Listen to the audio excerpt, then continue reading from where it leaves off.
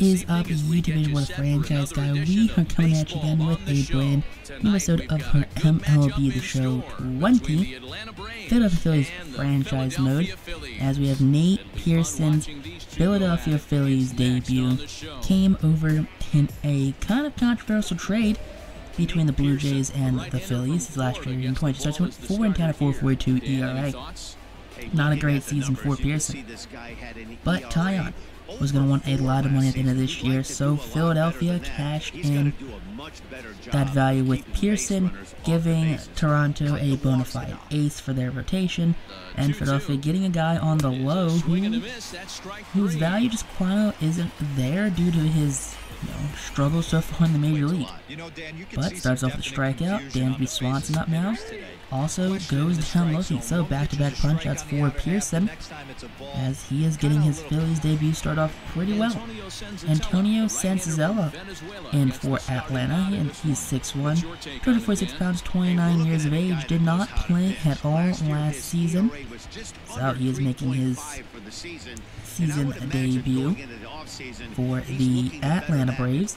Now, Austin Meadows leading off. It is a 1-1 count. Meadows struggling, batting 167, sends that one to deep right field. That one's high, and that one is gone. That is a lead-off home run here for Philadelphia as Meadows starts this game off on a hot streak right there. Antonio right here, definitely not happy about the start back to the big leagues, as a lead-off home run against a division opponent is never how you want to start a ball game off. Also does not keep you in the majors for long either, and it can start more or less a season-long cold streak. But the fans here in Philadelphia loving the Meadows home run. They're cheering pretty loud. Got their cheesesteak signs. You got Meadows, Harper, Realmuto, and Hoskins, that big four that starts off the lineup. JT up now, and JT, perfect, that low ball right there is a low fastball, and JT just sends that one deep to center field. Back-to-back bombs for Philadelphia, and that's why they bat JT in the 2-hole. That 2-hole right there, you want to put someone who can hit and hit for power. A guy who gets on base a lot, high average, high slugging, speed. JT is your guy, especially to bat him right behind Austin Meadows. Get that lefty-righty matchup. It's going to be a real mean start to whatever pitcher has to face those two guys back to back. Just definitely not something that you want to do ever. But get that replay. That's a no-doubt shot. That's left center field. Yeah, it's about 6 rows back. Now Bryce Harper up batting 344, and Harper takes that middle slider, sends that one to deep center field, and that one is gone. Back-to-back home run starts this game off. Second home run on the season for Harper, as Senzella just does not want to stay in this game long, it seems like. 3 consecutive home runs. Bad pitches so far for the Braves. You gotta think, what is this pitcher trying to do? What is he trying to accomplish right now? You gotta think that was a middle slider, and Bryce Harper just unloaded on that one. Timed that one up pretty well, didn't miss it, and just sends that one into the Philadelphia bullpen. You see Seranthony Dominguez goes into the wall. Now Rhys Hoskins, and Hoskins, another middle slider. Antonio, 4 consecutive home runs allowed. That is 98 power coming right at you right there. Hoskins, first home run of the season, fourth home run in a row. Philadelphia is popping right now, as the Braves are looking in awe right now. They're turning off the channel if they are in Atlanta. I think every Braves fan in the stadium is currently walking out after the start to this game. What is happening here to Atlanta? Back-to-back middle of the plate sliders. Alec Boehm now drawing a walk. Okay, so 4 consecutive home runs, then a walk. Gotta love quick pitch or what's it called? Quick counts, where he's at 13 pitches right now. 14 pitches now, and Adam Hazley demolishes that one. That's going to be a low fastball, and Hazley just golfs that one into right field. That's going to be his first of the season. 419 feet to right field. A 2-run shot. That is going to be 6 runs off of 5 hits. And Philadelphia has blown the doors off this game before even recording it out. The infinity ERA is upon us, guys. Yes, the infinity ERA is upon us right now with Antonio Sanzalella. I'm going to say his name 20 different times because, unfortunately, Antonio just does not seem like he is going to get out of this first inning. At any moment now, Braves manager, there he is. There's the Braves manager. He's coming out here. He's head down in shame. Fellow fans are cheering and booing all at the same time. They're loving this guy right here. If we're playing the playoffs, can we only play against this guy? So, Touki Toussaint coming in now in 2 games. He's got an 11.57 ERA.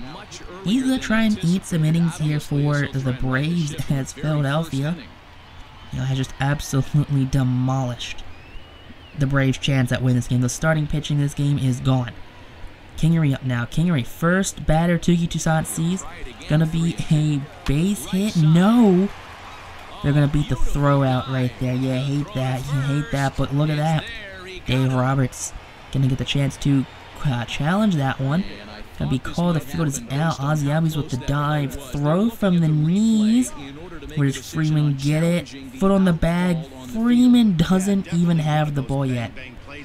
Call from upstairs is going to be go for the challenge. Roberts with the thumbs up. First base umpire is going to the home plate umpire saying, hey, we're challenging this one, guys. We're going to convene at home plate. Get a replay. Foot on the bag. Ball not even close to being there. First base umpire, how did you get that wrong? Very quickly, though, the umpires convene and call will be overturned, ruled as safe. So the first batter, Touki Toussaint sees, gets on first base with an infield single. Braves right here cannot catch a break. Bryson Stott inside right there. That's going to be a double play. No, beats it out. So, trading places with Scott Kingery. We are just having a great inning. But double play, though, gets out of the inning as Nate Pearson returns to the mound after a very long first inning, picking up his 3rd strikeout. Freddie Freeman going to be the 4th victim sat down via the punch-out this game, as this game is going to start to roll along pretty quickly. Touki Toussaint now striking out Austin Meadows. So Meadows, not quite a home run like he had last at-bat. Now JT up and JT down as well. Back-to-back punch-outs for Toussaint, as he has already quieted the Phillies' top 3 guys. Shea Langeliers up, and Langeliers sends that one to left center field, and that one will clear the wall. Now it's about 7 to 8 rows up. That is a big fly home run for Shea Langeliers. I think one of the biggest problems Nate Pearson has in the sim is allowing home runs. So if we can limit home runs, Nate Pearson can have a great season here in Philadelphia, but it all comes down to limiting home runs. Now Austin Riley drawing a walk right there after the home run, so Pearson needs to rebound, and he needs to, center himself, get out of this inning without allowing any more runs. Maybe another strikeout to Ozzie Albies. There you go, punched out, bottom corner. Definitely got a pitcher's call right there. You'll love to see that if you're the Phillies. Now Dansby Swanson and Swanson. That's going to be ball 4, 2nd walk of the inning. That's about the same spot the last at-bat was. But I want to strike that time, but now it's going to be given a ball. Now Ronald Acuna Jr. 2-2 count, and Acuna Jr. swings through that fastball. Just powered him, and that's going to be a strikeout. Adam Hazley, striked out looking right there on that 78-mile-an-hour curveball. As Toussaint goes 1-2-3. Phillies haven't gotten a hit since the first inning, as this game is starting to roll by now. JD Martinez signed a 1-year deal here in Atlanta. He's going to get a single to center field to lead off the 4th inning. So Pearson now trying to rebound Freddie Freeman. Big punch out right there for Nate Pearson. That's going to be his 7th punch out of the game through 3 1/3. Marcelo Ozuna caught looking, 98-mile-an-hour fastball down and away. 8th punch out of the game. Pearson looking for 9, and Langeliers goes down for lucky number 9. As after a leadoff single, goes 1, 2, 3 in order to strike out the side. Scott Kingery up now, and Kingery swinging a miss on that Toussaint pitch in the dirt. Toussaint dealing so far, he's at 40 pitches. Pearson now taking on Austin Riley, and Riley goes down swinging. Big old swing and a miss right there. 10 punch-outs through 5 innings. Pinch hitter right now. Toussaint's day is done, so maybe Philadelphia can get another hit sometime this game. But Bryce Ball will strike out looking. That's going to be 11 punch-outs on the game for Nate Pearson. Luke Jackson coming in to replace Toussaint in 2 games. He's not allowed a hit or a run. He's got a strikeout in an inning in the 3rd, so pretty good for Luke Jackson. I'm not going to complain too much about him. Austin Meadows leading off the 5th inning, and Meadows going to collect the first hit of the game for the Phillies since that first inning onslaught, as he's going to get himself a leadoff double right now in the bottom of the 5th inning. JT up now, and JT draws a walk. So, first walk issued by the Braves since the 1st inning. As the first 2 runners have got on board, Luke Jackson finds himself in a difficult spot facing Bryce Harper. He's going to get himself a base hit into the gap right there. Meadows going home from 2nd. It's going to be JT staying at 3rd actually. Harper ends up at 2nd. So an RBI double for Harper as the Phillies extend their lead to 6 runs right there. 3rd double on the season. Now Rhys Hoskins, that's a swing and a miss right there on that fastball. Yeah, hate to see that though. Luke Jackson though getting a big out right now. Alec Bohm drawing a walk, loading the bases here in Philadelphia. It's kind of scary right there when you think about bases juice with Adam Haseley on deck. As long as he doesn't ground out to double play, Philadelphia can capitalize right now. And Haseley sends that one to left field. That one's getting down all the way to the wall right there. I guess they have J.D. Martinez playing left field, because that was very slow getting over there. It's twice now Philadelphia's got a ball in the left field. It's kind of skewed all the way to the wall. Chris Martin, Atlanta Braves workhorse, 110 games last season, 3-1, 30 holds, 100 innings pitched, 3.06 ERA, 123 whip, 93 punch-outs to 30 walks. So, definitely Atlanta's workhorse last season, getting his season debut in Game 3 of the season, Game 4 of the season, I think, for the Braves. But a sac fly right here. Scott Kingery attempted at least. Boom going home, and Boom will slide in. Langers could not apply the tag in time. So Philadelphia extends their lead to 9 runs here in the bottom of the 5th inning. Marcell Ozuna Arms could not get there in time. Chris Martin charged with the unearned run. Now Nate Pearson up, taking on Dansby Swanson. Swanson sends that one to left field. Please go foul. No. No, it did not go foul. That is a home run right there. First this season for Dansby Swanson. And I said it earlier. The key for Nate Pearson having success in the major league is for him to limit the amount of home runs he gives up. Plain and simple. That is the best way for him to succeed in baseball. Don't let up any home runs. Very simple, I know. But he struggles with it, it looks like. Now, Marcell Ozuna, who's up now? I don't know who's up, but they're going to get themselves a double. That's unfortunate there. Ronald Acuna Jr. Ronald Acuna Jr. gets a no-out double after that home run. Now, 2 outs, Marcell Ozuna up, and Ozuna sends that one to center field. Haseley going to play that one. With the backhand, fires the 3rd for some reason, but alright, Bohm picks it up, fires to second base. Ozuna's got 50-something speed. He's not advancing. So, Braves cut the lead down to 7, and following up with a Langeliers strikeout right there. Pearson, you know, he comes back after a home run and an RBI, but his day's done as Corey Dickerson, okay, pinch hit, sends that one deep to right field, and that's going to be a fly out to Acuna, who scored a run last inning. So a pinch hit with no real success right there for Philadelphia. As now JT's up, and JT sends that one to left field. That one's going back, way back, and gone. That's going to be his 2nd home run of the game, advancing Philadelphia's lead from 7 to 8 runs now. His 2nd home run of the game, his 2nd of the season. Now, JT, he's old. He's like early 30s, like 33, 32, 34 right now, 33 or 34 right now.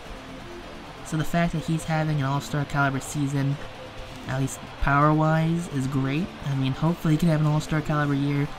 And we paid him all that money early on in the franchise to get him to come back here. And he did resign in real life too. You know what, 5 years, 150. I'm not really sure what we signed him to, but I think it was around that time, around that price range. But that's Scott Kingery. Scott Kingery beating out a run right there. Now Rhys Hoskins striking out. I'm pretty sure that was Bryce Harper, actually. Bryce Harper beat out that infield single. Chris Archer making his season debut for the Phillies, the 6'2", 105-pound, 35-year-old. Rocket number 25, coming back to the Major League for the first time in a couple of seasons. Philadelphia giving him a shot in a bullpen role right now, as we have a pinch hitter right here, Ben Gamble, former Brewer. Gonna ground that one to Rhys Hoskins, and he's gonna step on the bag for the out. I think he was a Brewer, I think he's also a Mariner. And now Ozzie Albies, 2-2 count, and ground ball off of Archer, Bone playing it over to first base, not in time. Dave Roberts looks out at his pitcher. JT's out there, take a look at him. Archer, he's shaking it off. He's saying he's fine. He's shaking out, that glove arm. And he's waving off the pitching staff. He's waving off the manager saying, I got this. JT's reassuring him he's got it. But gets out of that inning. Shane Green in now for Atlanta in 3 games. He's got 2 innings pitched and 13.5 ERA. 4 strikeouts to 2 walks, not great. With now in the inning, Adam Hazley golfs that one. If I ever said golf before, I mean he golfed that one. Has an absolute moonshot right there. Philadelphia has hit 6 home runs this game. 6 home runs, definitely. Absolute moonshot right there. Second home run of the game, second home run on the season for Adam Hazley, as he is proving himself to be a premier center fielder here in Philadelphia. You love him, the fans love him. Hopefully, real life, they can actually love him too.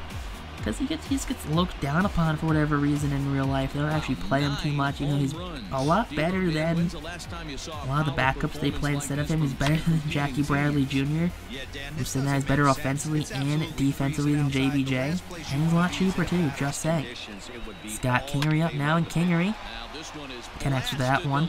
It's going to be a down and in 2-seam fastball that Kingery just sends to left field. Second home run of the season for the King, as he's going to round third base and head home, extending Phillies lead yet again by 1 run.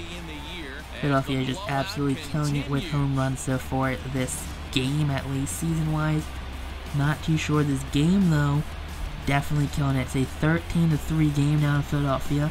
And if you guys are wondering why this is like a 20-minute episode, this is the only reason why. I was going to sit down and record this episode. I voice it over. I'm like, why is this episode like 22 minutes long of gameplay? This is why. Dylan Fleur went now in 3 games. He's got 3.86 ERA and 230 innings pitched, 1 strikeout. Braves batting .250 against the young fella. So, Floro, who I believe spent some time with the Dodgers, has faced the Phillies a few times.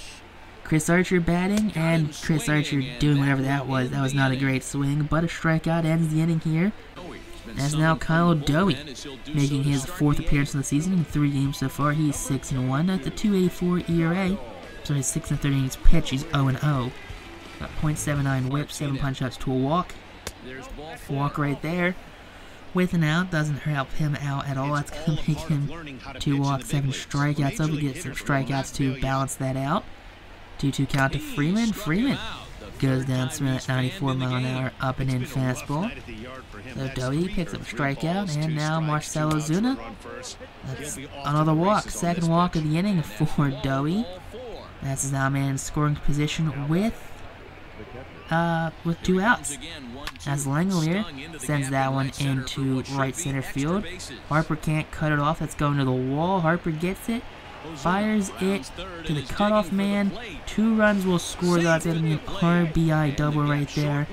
Dowie gives up 2 runs to Shea Langeliers. Now Bryce Harper, bottom of the 8th inning, 2 outs, and Harper puts that one on a line, and I'm going to fall in front of Ronald King Jr. for a 2-out single.